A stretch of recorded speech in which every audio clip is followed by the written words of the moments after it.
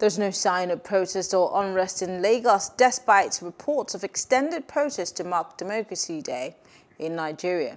Plus TV Africa's correspondent Destiny Momoh has details from Lekki, Lagos.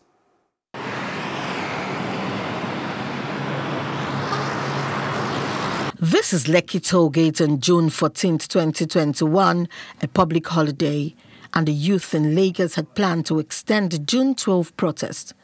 But cars ply the roads freely.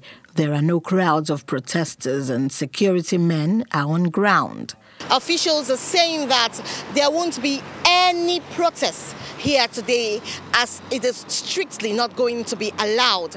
And so far we have been threatened that we are under surveillance. Protests were staged on June 12 in different parts of the country as youth demonstrated against the current administration and insecurity. They also protested at Nigeria's Federal Capital Territory, Osun, Oyo, Edo State, and London.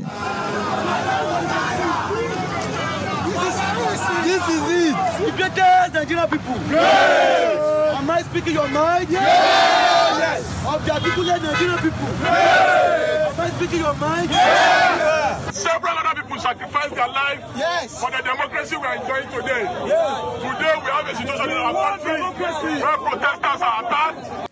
It's been 8 months since the Lekki Tollgate saga that attracted international attention at this same venue. The policemen say they were deployed here to avoid a repeat of history. Destiny Momoh for Plus TV Africa. Hello, hope you enjoyed the news. Please do subscribe to our YouTube channel and don't forget to hit the notification button so you get notified about fresh news updates.